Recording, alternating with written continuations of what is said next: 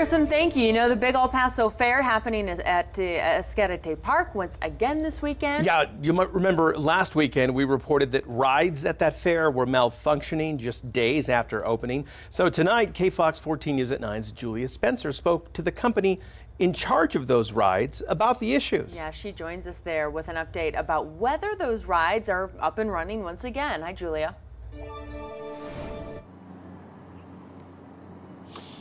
That's right. I spoke with the director of the fair face-to-face, who says most of the rides are ready to go except for one. This all comes after concerns from last week about rides that broke down during opening weekend.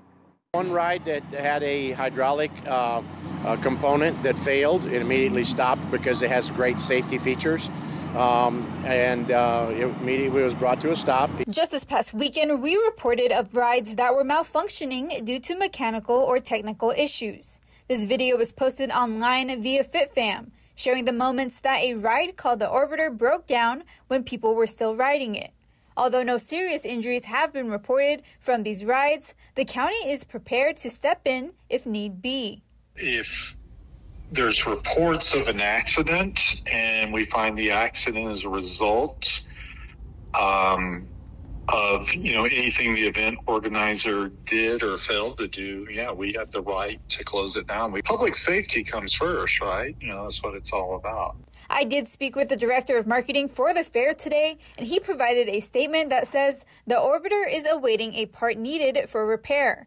And once that repair is done, they will test the ride and perform safety checks. However, these issues still have some visitors concerned about who would step in if something were to go wrong.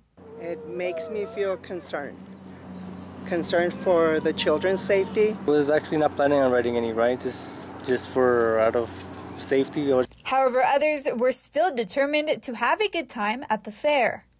I'm sure it's probably not every ride that's breaking down, but the ones that's having issues, maybe they should shut those rides down and fix everything. And if it's a ride, okay, and they inspect it and it's okay, I think it shouldn't be an issue. With almost all of the rides working and operating, the fair is still open for one more week until April 28th.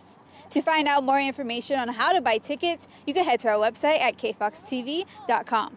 I'm reporting live from Escarete Park, Julia Spencer, Kfox 14 News at 9.